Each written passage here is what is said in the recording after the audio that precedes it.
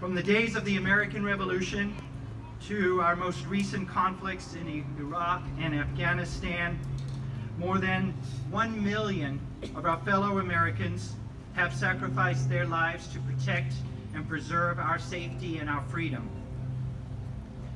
Major General John Logan, who was a Civil War veteran, founded Memorial Day in 1868.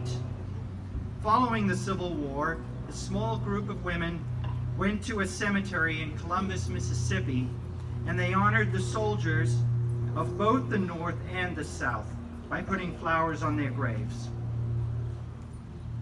In the first official commemoration of Memorial Day at Arlington National Cemetery, another Civil War veteran and future President, James Garfield, describing the sacrifices of the fallen, said,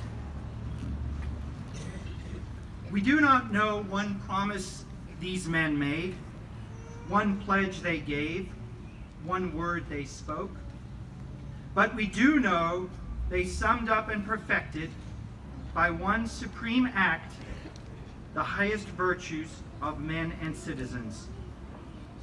For love of country, they accepted death, and thus resolved all doubts and made immortal their patriotism and their virtue."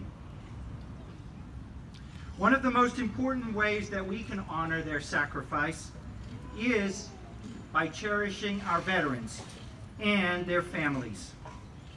Thank you to those who are with us today who have served or are currently serving in our armed forces.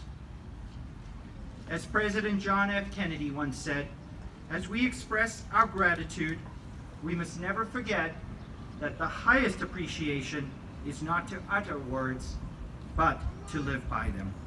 Thank you all for joining us this morning.